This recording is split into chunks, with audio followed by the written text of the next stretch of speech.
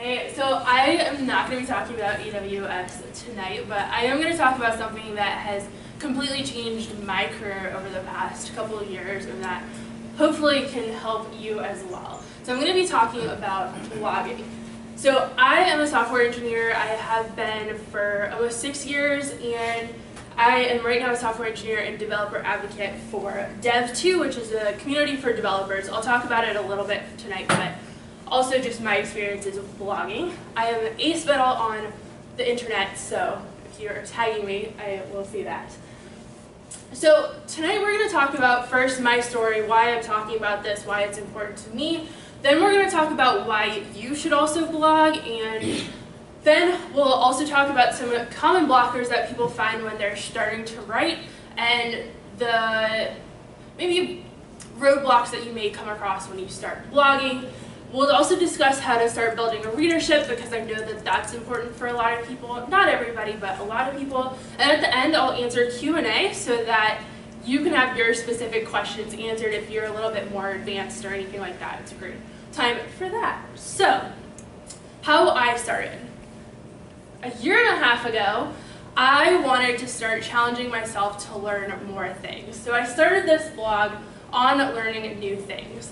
My goal was to learn a new technology every week, build an application with it, and then write a blog post on it, which is a lot of work, but it allowed me to learn all these really cool things. I learned how to do augmented reality in JavaScript.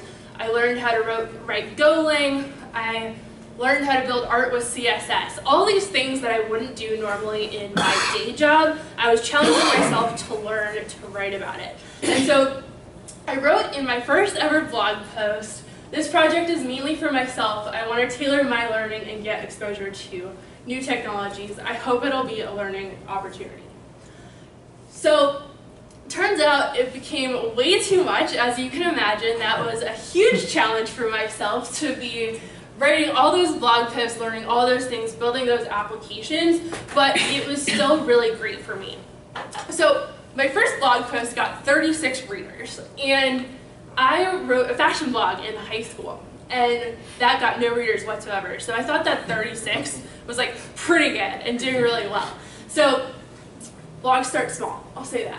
But when I was writing these things, some of them gained a little bit of traction within their communities, because I wasn't writing tutorials, I was writing about how easy or hard it was to learn this thing. So one of my more critical posts was on Elm, which is a functional programming language for the front end, and it was essentially writing about how hard it was to learn in comparison with a lot of things, because a lot of the documentation was broken at that point, and every time you Googled, you got for a different version than they were currently on. And that was my first blog post that got any attention, and I got a couple thousand readers from it, which was unreal to me at the time.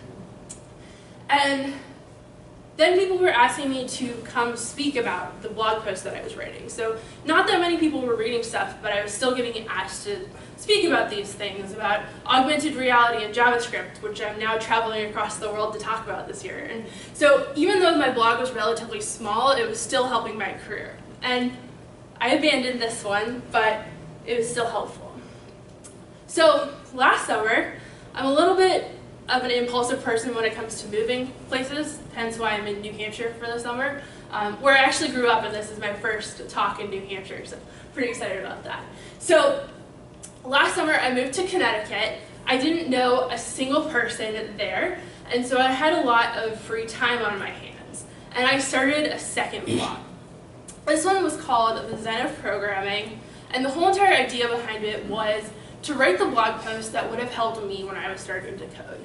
I kind of stuck out like a sore thumb in computer science classrooms and in tech events, and even at work. I was the only woman, and I didn't really know many other women in the field. And so I was writing this blog as a letter to my former self. All the stuff that would have helped me when I was starting out, and themed towards people like me too. So all the terminology was really broken down. The styling was more according to what I liked, and I wanted to write towards myself as my target audience. So that ended up taking off really fast. So it was really helpful for me, and it was nice to write all these blog posts that would have been awesome for the former version of myself.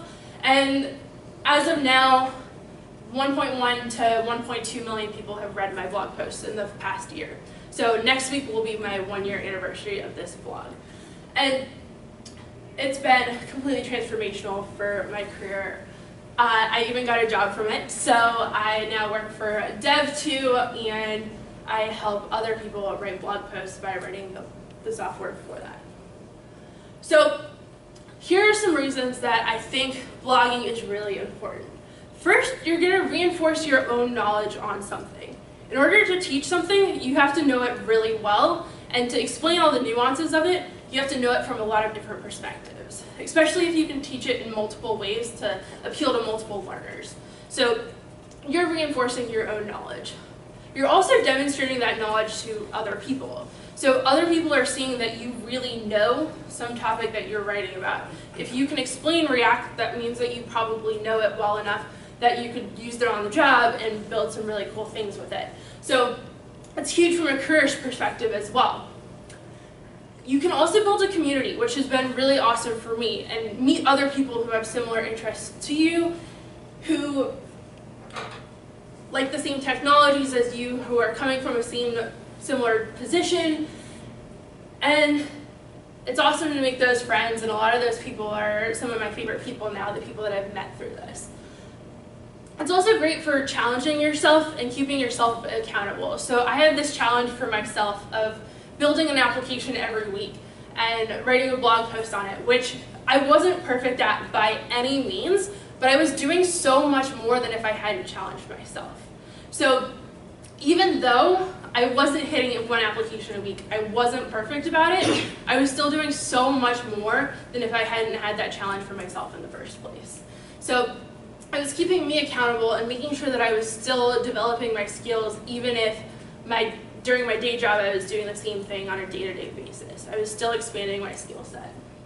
And then my favorite part of it is that you're helping other people as well, especially once it grows a little bit.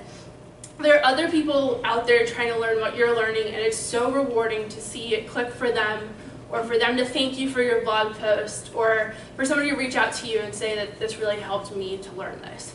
So that is the best part for me, but all of these reasons are why I blog and why I recommend other people blog as well. So the first thing I want to talk about mechanically about writing a blog is coming up with topics, because that's how you're going to get people to read the blog post in the first place.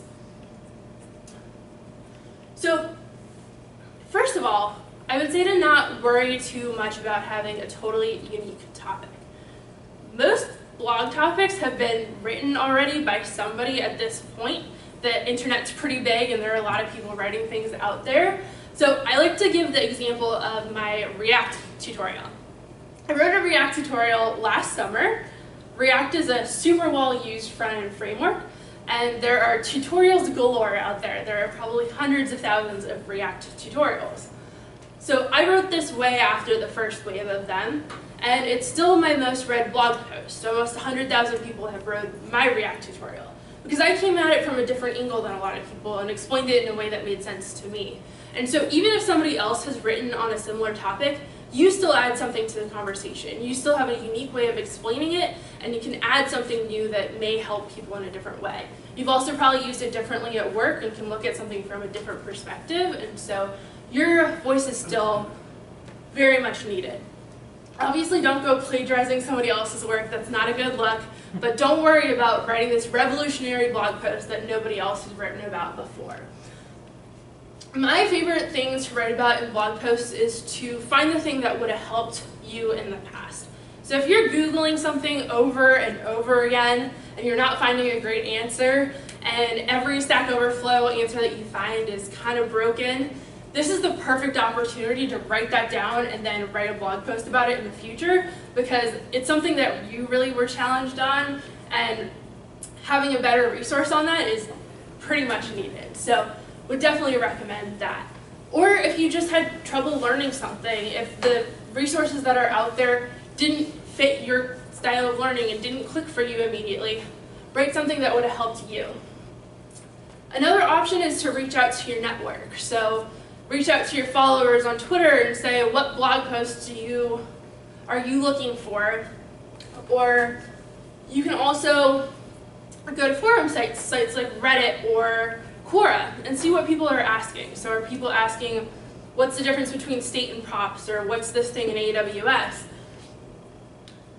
If people are asking those questions, then that's a pretty good opportunity to write a blog post about that if you're seeing the same questions over and over again. So I would also say that your blog posts don't always have to be incredibly technical. They don't always have to be tutorials or anything like that.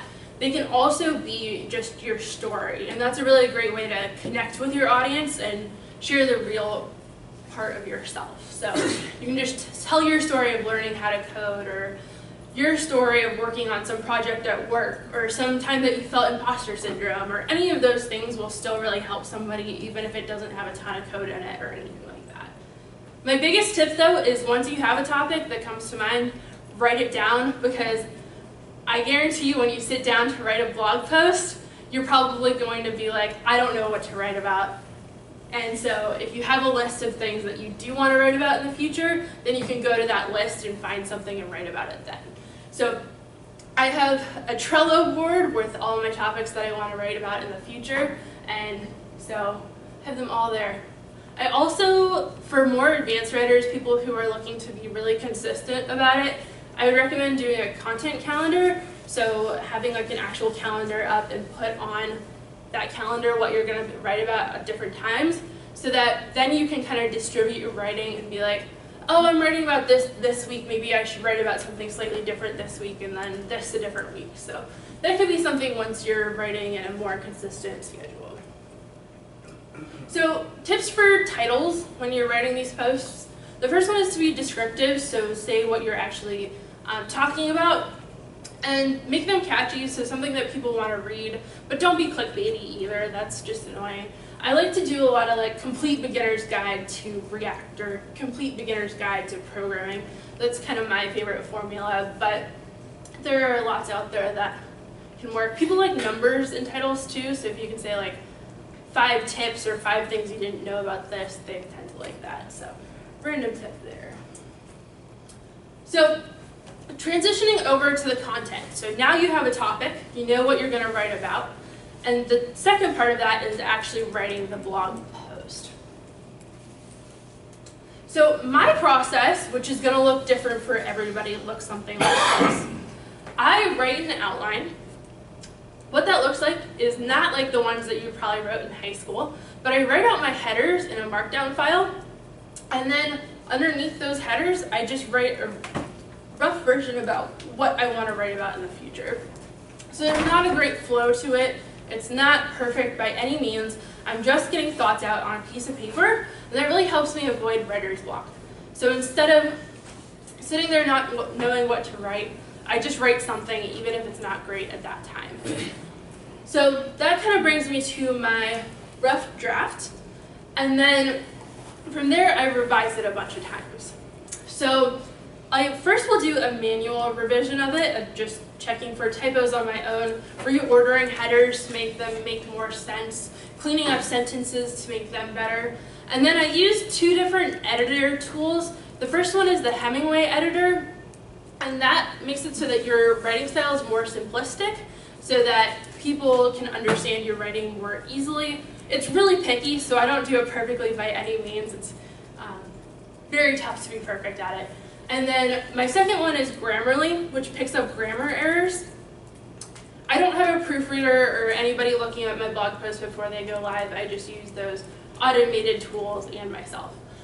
And then from there, I really like adding visuals to my blog posts. So making sure that instead of it just being a wall of text, that there's pictures in there, that there's infographics if it's important, and all of those things as well. So I'll go into a design software and build those, but you can totally do that in different ways as well. Some advice for that content. First, make sure it's accurate. I'll go into after if it's not accurate, because that happens sometimes too, but when you're putting these things out there, you want them to be honest so that people aren't being misled. you also probably for your own sake want it to be accurate too, because the people on the internet can be wild about those things. And then you also want to make sure that it fits your target audience. So I always have a single person in mind that I'm writing my blog posts to. You could think of like a group of people, but I think having one person in your mind that's your perfect reader, that's the person that you're writing to, usually makes it so that your writing is the most relatable. So making sure that it's something that would relate to that person. So what I mean by this is if your target person is somebody who learned to code a couple weeks ago, is brand new to this, then you're not going to be using jargon in your blog post. You're going to be breaking everything down. You're going to be using simple terms. You're going to be repeating things probably so that they are seeing the same piece of content over and over again. But on the other hand, if your audience is more technical, if it's a senior engineer somewhere, you're probably going to use a little bit more jargon. They probably know what a loop is, or they probably know what AWS is. They know what these terms are. You don't have to explain them over and over again. So making sure that you're writing with your audience in mind is something that I think is important. Then another thing is to not use walls of text. So I think a lot of people think of like school essays and want to write those for blog posts, but especially with now the way that people's attention works, it's not going to hold their attention, it's not going to catch them in. What you really want to do is have it so that your content is broken up into sections. So there's a lot of ways to do this. Using subheaders in your content so that people can skip from section to section. I also like doing lists within my posts, so bullet points for certain sections, infographics, which I talked about before, so that people can look at that. And paragraphs that are somewhat short so people can read those simply as well. So essentially you want your content to be really, really skimmable, and if somebody sees that content, just glancing at it, they have a good idea of what's in it, and they get interested in it and don't think it's just an essay that they're going to get really bored while they're reading it. So another thing is to identify keywords for search engine optimization. This is a little bit more of an advanced one that you may not do at first, but if you're trying to build a bigger audience, you may want to target some keywords for that, and I can talk more about that in a little bit. And then the optimal post length is roughly 1,500 words to A, catch people's attention and keep it, but B, also be good for the search engines. That's not a hard and fast rule. You can write awesome blog posts that are super short and super targeted. That's totally valid. You can also write super long skyscraper posts that are really comprehensive about things. That's fine too. But generally the rule of thumb is like 1,500 words is the golden standard. And I talked about this before, but Grammarly and the Hemingway editor are two tools that make my editing process totally automated. People tend to ask me a lot about like having a person edit their stuff, and you can hire people on Fiverr to do it if that's something that you're really interested in. There are technical writers on there that can proofread for you too, but these tools have served me really well. I haven't found it necessary to have a person reading it. So the third part in this process, once you have a topic, once you have your content written, is actually going ahead and publishing that post. So first off, where are you going to publish this post? So the one that I use the most now is dev.to, which is a specific platform for developers. So everybody on there is going to be looking for developer content. And the nice part of it is that it is big enough that a lot of people see your content, but small enough in relation to something like Medium, where your content can still be featured on the front page, even if you're a new writer, and more people will have their eyes on it. So dev.to really allowed me to build my platform, and that's kind of where I started. I started actually first off on Medium, and then started gaining an audience once I did dev.to.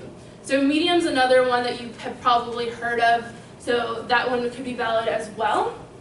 And then the third option is to build your own site. So my advice here is to write a couple blog posts first before writing your own website. The reason for that is that you'll know that you like writing after those couple posts, or you don't. It's totally valid if you don't enjoy blogging, by the way. You can still have an awesome career in tech without it. And so I would say to write for a little bit, post it on some other site before you put all that time and effort into writing your own blog site or paying for hosting or any of those things. Make sure that you're interested in it and something that you're going to stick to before you sink all that time into it. That's what I did, and totally recommend that to other people as well. Oh, and the other nice thing about that is that you don't have to publish to just one. So even if you're posting to your own site, you can still cross-post to dev.to or Medium. So you can use something called a canonical URL, and I can talk about that more at the end, so that your search engine juice still goes to your website, but people can still see it on those sites as well, and it'll actually help your SEO on your own site too. So it doesn't hurt you to still go ahead and cross-post even if you do build your own site. And that was my big strategy for starting to build this, was to cross-post everywhere and get as many eyes as possible, at least while I was starting out. So in the publishing process, I think there are a lot of self-doubts that people have before they actually send this blog post out into the world. And I'll go ahead and talk about some of those. So the first one is, I'm not experienced enough to write about this. I wrote my whole entire blog about being new to different topics, and the posts weren't perfect. My tech in them wasn't perfect at all. I wasn't necessarily following the perfect best practices about Go. I was writing about my experiences learning it. I was just saying that these are the resources that I thought were helpful. This is what I did, and it helped me. So you don't have to worry too much about not being experienced about something. I even think that people who are intermediate at topics are sometimes the best teachers, because they're not super removed from that learning process. They're not years removed from it, where these things are second nature to them. The learning process was relatively recent, and they remember the stumbling points that they went through and all the difficult parts about learning it. So even if it's something that is relatively new to you, you still have a unique perspective on it and can really add something to the conversation. So another one is, what if my code is wrong or I got a detail wrong? It happens. So I have definitely published stuff with bugs in it, or I've copied and pasted something wrong, or messed up an indentation, or something along those lines. Like, it happens. I wouldn't say that it's something that I'm proud of or would aim for by any means. It's something that I would try to catch. But for every person that's putting a bunch of content out there, it's bound to happen. And for the most part, people are pretty good about being nice about it. Sometimes people will be a little bit rude, but the thing is, you still kind of learn something from that, especially if you get some technical detail wrong. You probably misunderstood that, or were just making a mistake. And so you learn something from that person telling you, oh, actually, this is the case. So you're learning the correct way. And you can always update these posts too. They're not like locked on there. You can go up, press the edit button, update your post, tell the person thank you for correcting me, and then move on. So it's not the end of the world if you get a detail wrong. It happens to every content creator I know. So another one, what if people are mean on the internet? This is something that I deal with on an infinite number of times a day kind of basis at this point in my life. So I won't say it gets easier. I won't say that it's something that is easy to deal with by any means. And I will also say that it actually happens less frequently than I thought would happen. So when I was starting out, it maybe would be one-off rude comments very infrequently. And when it's infrequent, it's easy enough to overcome. And then my stuff started really getting traction and would get kind of featured on places on the internet that are less friendly, and then you get the onslaught of them. It's a little bit harder to deal with. So my advice for this is that I normally will write out responses to these people. I'll screenshot them, delete it.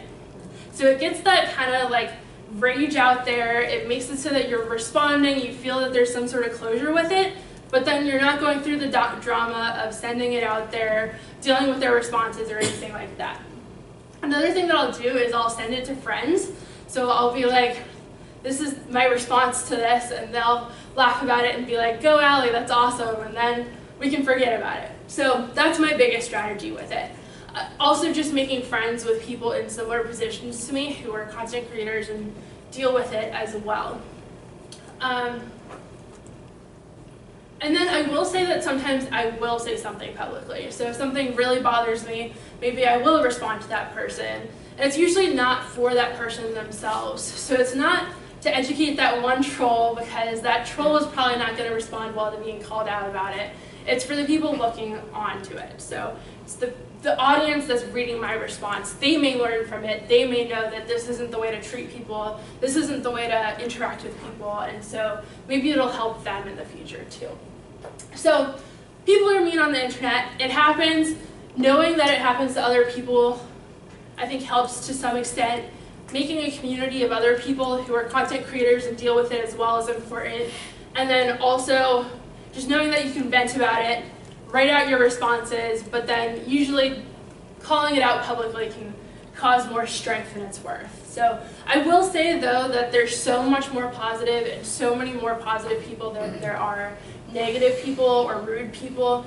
The vast majority of people are so kind and thank you and say nice things about your blog posts, and that makes it so, so, so worth it, and way outweighs the people saying negative things. So I'd say it's still 100% worth it, even though there's a hard part to it as well. Okay, and so brings me to my next section of how to actually gain a readership, because that's one of the hardest things when you're starting out. I'll preface this by saying that it is perfectly valid to have other goals with your blog. So you can totally write for yourself, for your friends, for your company, for a small targeted audience. You don't have to want to grow your blog. You don't have to want to make it have a ton of readers. That does not have to be your goal. Everybody has a different goal, and that's perfectly valid as well. So I will say, though, that most people usually do want to gain a readership, and so this is my advice for them. So the first one is consistency. When I was growing, I would publish my posts first thing every Monday morning. So people knew to look at my blog every Monday morning and see what I had written. That kind of built it up as a habit for them to want to read your content, know when it's coming, know what it's going to generally be about. And so that's something that was really helpful for me. That being said, writing once a month is still consistent.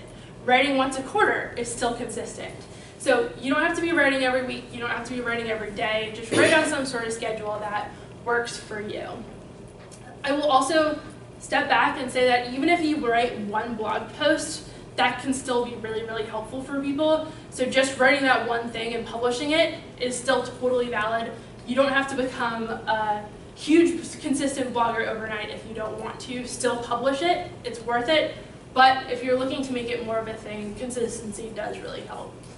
Another thing is to build a newsletter. Your email list as a content creator is the one thing that you actually have control over.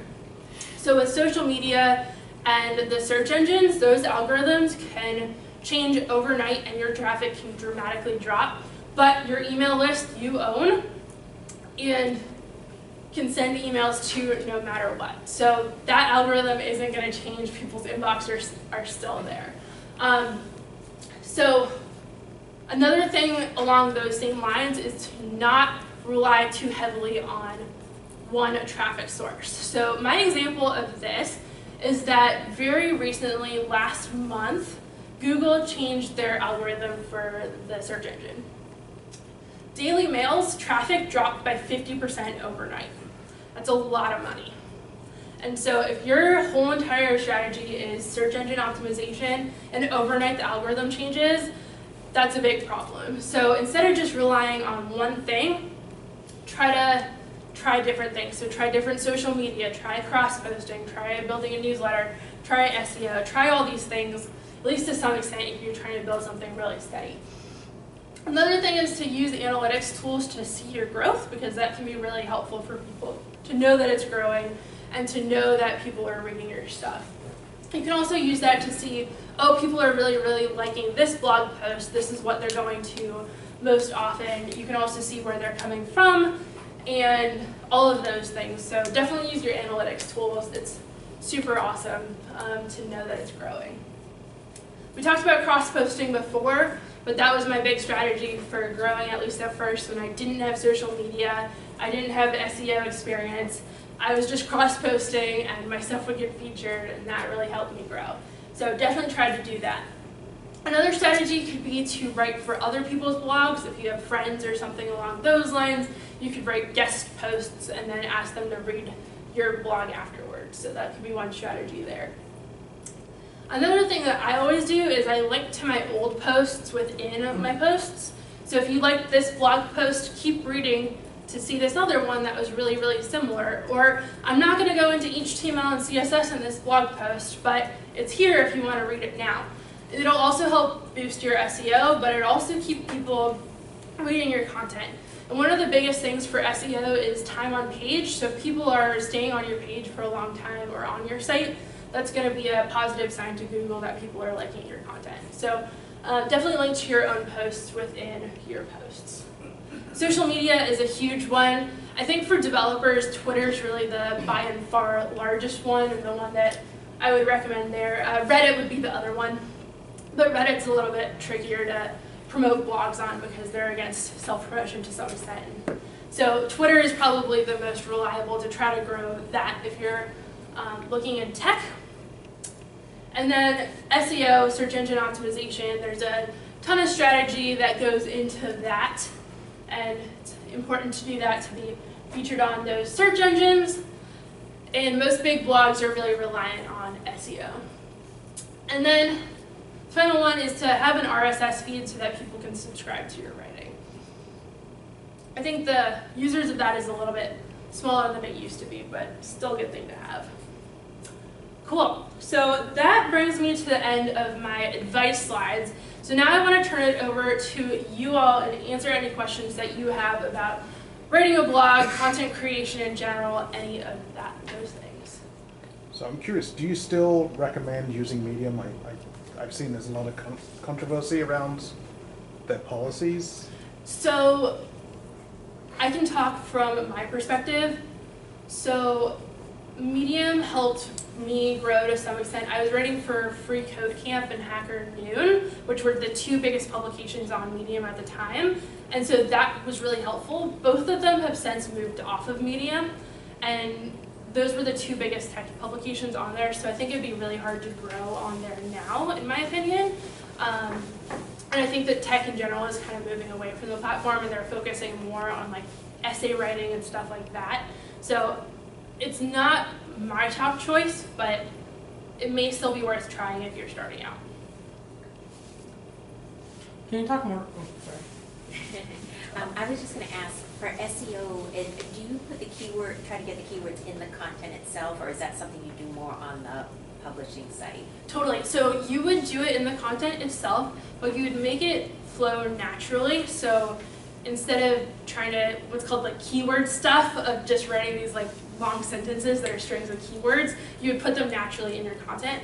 And they're weighted more if they're in your headers than if they're in just your body content. So try to put them in your headers if that's something that you're looking for. Also putting them in like your description of your post as well is good. And putting them in the first paragraph is also good. So that's kind of keyword strategy. There are a lot of tools out there for starting out. So my favorite one is free. It's called Keywords Everywhere. It's a browser extension for Chrome.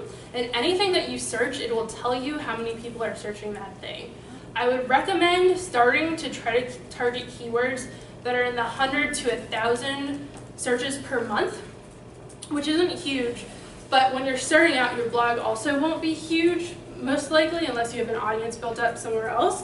And so targeting those smaller keywords will also make it so that more people are reading that post, more people are spending time on your site, and it'll mean that you can start ranking for those bigger keywords as well. So start with the smaller 100 to 1,000 search a month keywords. It'll be easier to get on the front page of Google with those. Then you can build into bigger keywords from there. What's that browser extension called? Yeah, keywords everywhere. Thank you. It also works for YouTube if anybody has a YouTube channel. Yeah, and then, I did want to ask, what was the cross-post tool that you mentioned, Canonical? yeah, canonical URL. So essentially a canonical URL is a property or a meta tag that you will set that says that this is the original piece of content. So if there's multiple versions of your content online, Google looks at that and is like, oh, this is all plagiarized. It doesn't know which one's the original version. So it doesn't like duplicate content, it doesn't like plagiarism, so it'll devalue all of those. So if you're cross-posting, what you want to do is set that canonical URL to say, this is the original version, point all the search engine juice to this, and this version is a cross-post. So if you're using dev.to, you can set the canonical URL on there. There's an editor that allows you to do that if you're using the newer version of the editor. If you're using the older version, you can do it in what's called the front matter. It's in Markdown. On Medium, you have to do the uploader tool, and that will add your canonical URL there. Yeah. Besides Grammarly, you had one other tool mentioned. Yeah, the Hemingway editor. Hemingway, okay.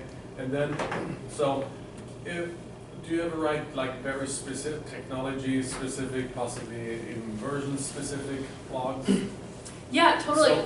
So yeah. So my question then is, say a year or two down the road, do you maintain these old blogs and update them to latest versions? Like from own experience, you're looking at a 2-year-old Java something XYZ book, and none of the examples run anymore because next version they're all broke. Yeah, totally. So I think it depends on your goals and how you're keeping up with things, but I would totally recommend going back to those old posts and adding new knowledge and making it so that they're compatible, or adding notes, there's now a new version, and use this for this version, this for this version. I think that that's super helpful, especially if things start breaking and being less relevant, then less people are going to read it. Can you kind of republish that after an update or so? Yeah, totally. And a lot of places will refeature, or if you have your own blog, you can refeature that content so it goes to the top. I read a piece of advice recently to have a core set of blog posts, like your favorite ones, and maybe write one of those a month, and so you have like these 12 awesome posts that you're completely in love with, and then every year, when at the time that you wrote it originally, you go ahead and update that post, so you're doing it yearly, and you're doing it according to this calendar, so that every year you're hitting back to that one post. I don't know if that's like the advice that I have followed by any means, but I think it's a cool idea and something that would be worth trying if that's kind of up your alley. Are there any SEO experts that you follow to get certain tips? So I personally use a tool called Mangles, which is a paid service that allows you to pinpoint them. The kind of industry standard one is called Ahrefs, but it's like a couple $100s a month, and so it's really, really expensive. But if you're looking to be like the blog, that's probably the one to go with. So that's where most of my stuff comes in. I'm also part of a Slack group that if anybody wants an invite, you can like DM me somewhere and I can get into you. But we talk about these things all the time, and they've been really helpful for me. So that's mostly where I've learned all this. But yeah, those are the ones that I go about the most. How do you spell Ahrefs? Yeah, so A and then space H-E or H-R-E-F, like an Ahref tag in HTML. Thank you. Doesn't sound very SEO friendly. Yeah, true. And what was the first one you had mentioned? Mangles, so M-A-N-G-O-O-L-S. This feels like a second grade spelling test. I like it. G-L. Yeah, I can also pull these things up too. So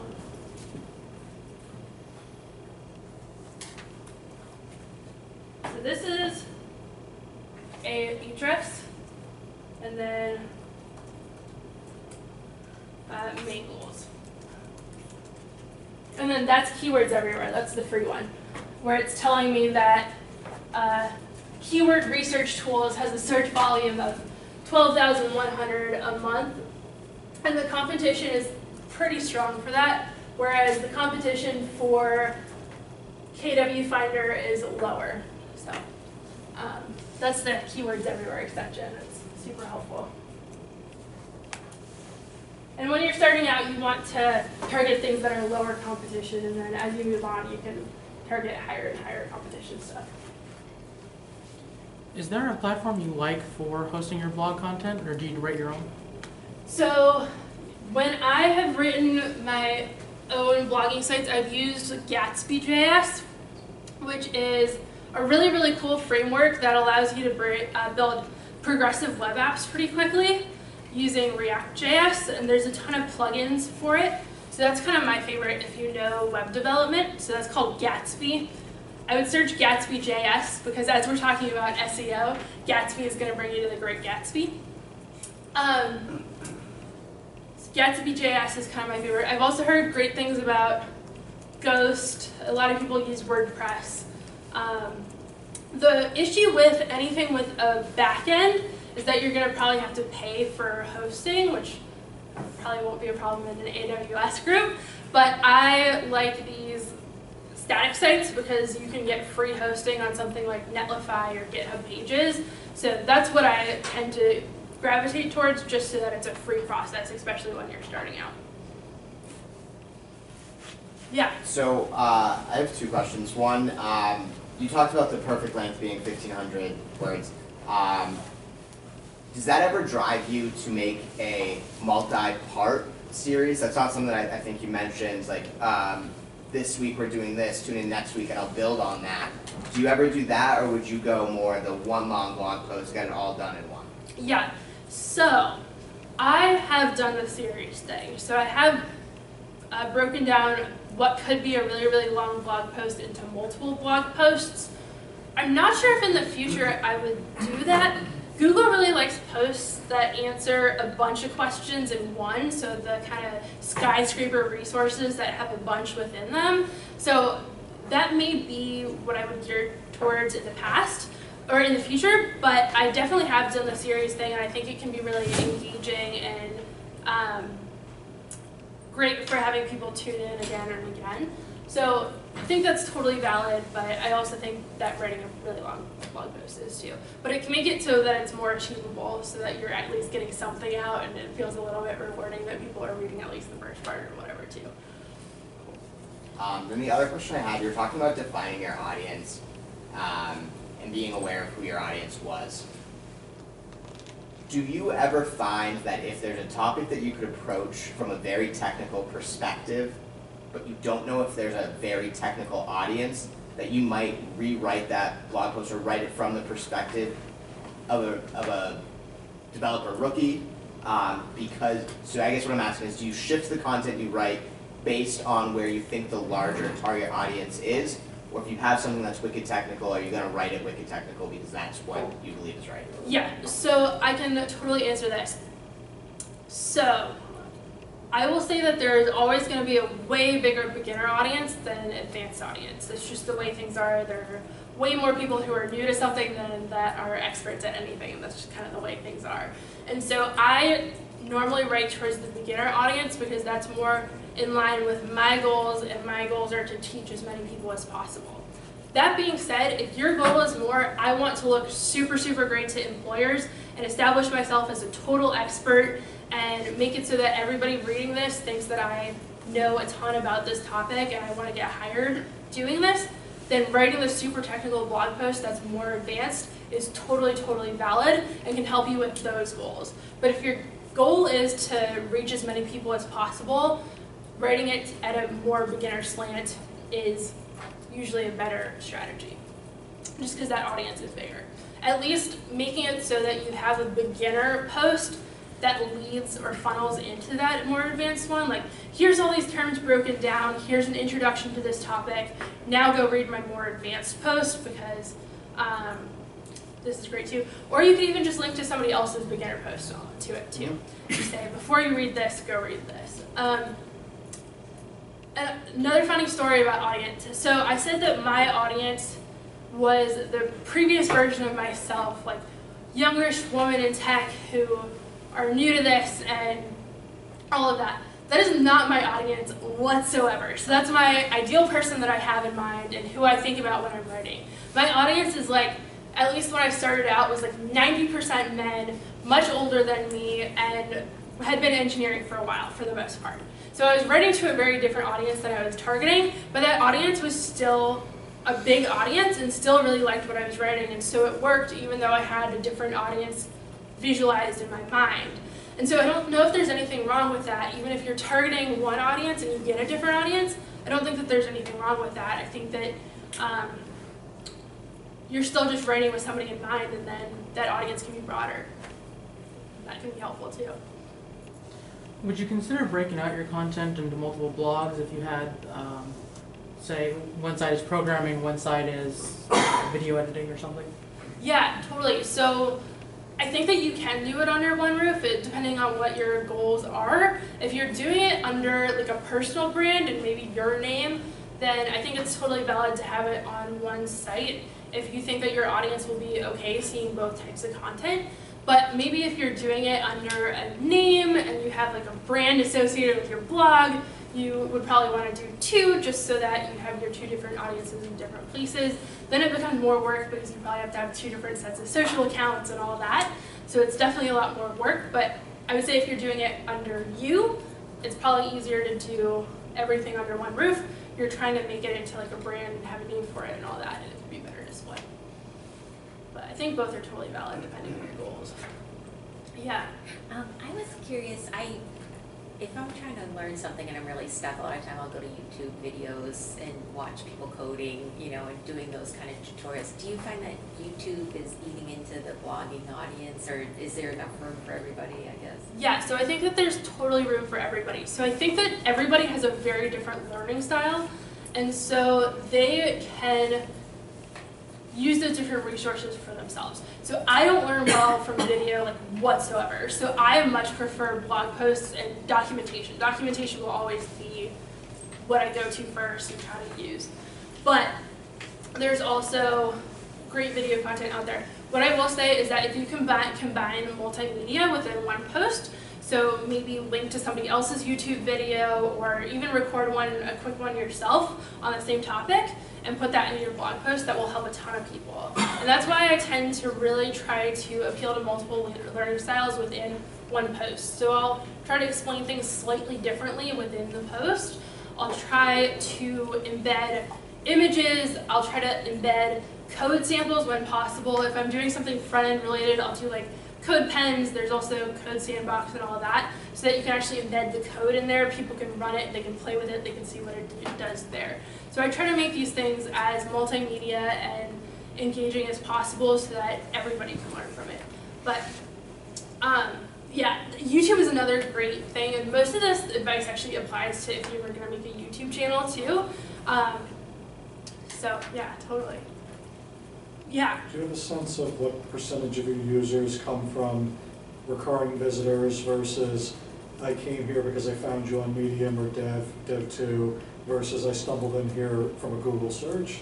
Yeah, so I would say right now roughly half my audience is through Google search, half is through social media, but those two audiences actually kind of help build each other. That if somebody searches something, likes it, then they may follow me on social media, but if somebody follows me on social media, reads my blog post, spends a lot of time on it, that's a positive signal to Google that somebody liked my blog post and they'll rank it higher. Another thing that's huge for SEO is called backlinks. So that's when another blog links to your blog, and if that blog has a lot of authority, then that will really, really boost your blog posts and the rankings. So that's like the best thing that you can do for SEO. And if you have strong social media and people are reading your stuff on social media, that's a great way to get backlinks because they see your post and link it within theirs. So I think that they definitely complement each other. But again, mine is roughly 50-50. It's harder to know now because I mostly post on dev, since I work there, and it's an awesome, awesome platform. And so the targeting is a little bit less granular than Google Analytics. And so I know less of that data now, but yeah, roughly 50-50 for me. Thank you. Yeah, totally. Any other questions? Are there any tones or topics that you try to stay away from when you're writing? That's a good question. So I wouldn't say that there's stuff that I specifically stay away from, but there's definitely topics that I steer towards. So like my whole theme is writing to mostly beginner developers, people who are just starting out, and that's really my target audience. And so I'm not going to write something super, super advanced or something super, super niche. I'm trying to write more like general stuff that will appeal to a broader audience.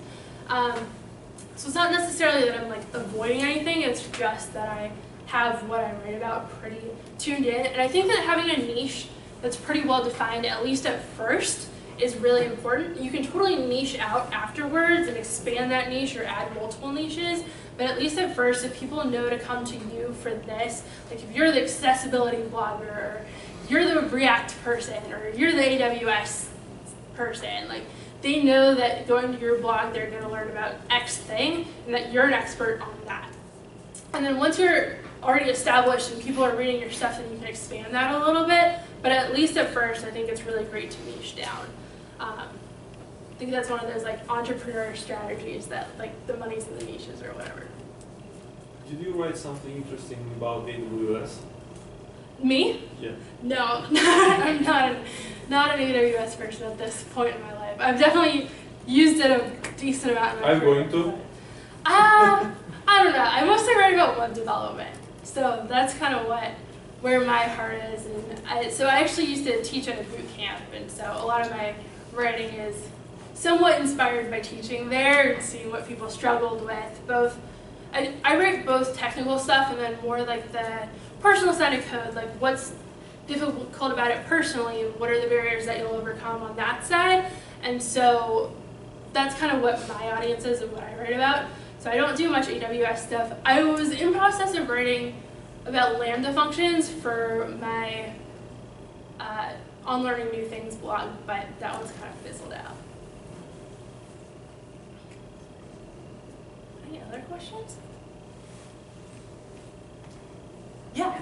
Oh, no, you're good. I love it. I think a lot of developers become developers because they aren't writers or they're not good at grammar and everything. So that's cool that you recommended those automated tools. But have you always been good at writing, or?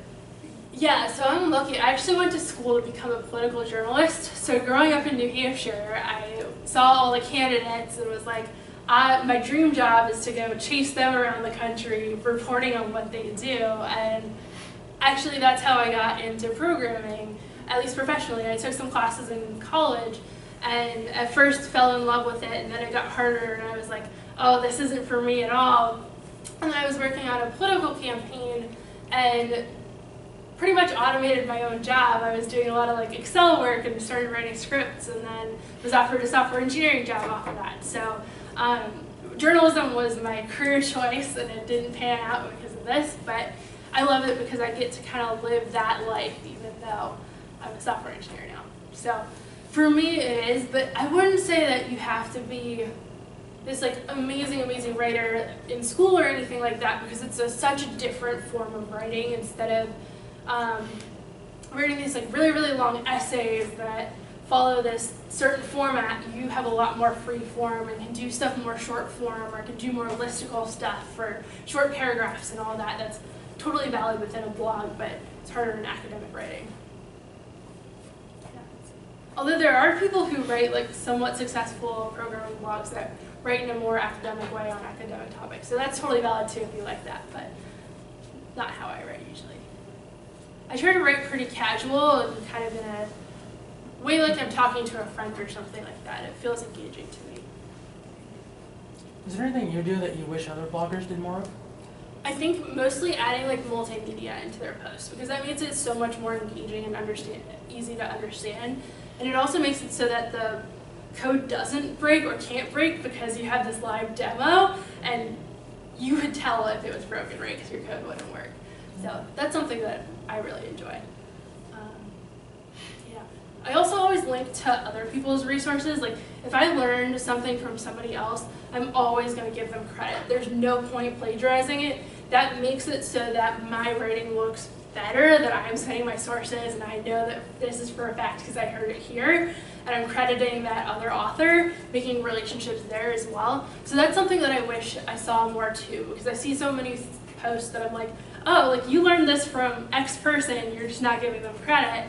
Or even I'll read a blog post and I'm like, that looks an awful lot like my blog post. I don't know if you just came up with that on your own, but yeah. So definitely I like citing my sources too.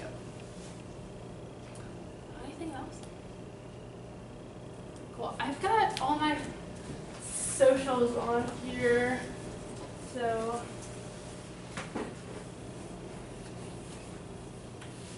yeah. Oh no. Go back on. Oh, there we go. Okay, so I have more resources. If you go to that first link, there's worksheets. I do this as a workshop as well, and so there are worksheets from that workshop and a bunch of resources on SEO and all of that. These slides are also going to stay online for forever, so allyspit.tel/blog-talk. Those are my slides for this. Those are online. dev.to Spittel is where I write now, so you can read all my stuff on there. There's a couple posts about blogging too. And then send me your posts. So if you end up writing because of this workshop, let me know. I want to see it. I'm excited to see all that. So I am Spittel pretty much everywhere. I also have stickers up here, so please take stickers. They're a lot of fun, and we were talking about laptops before, so deck those out. So yeah, thank you all.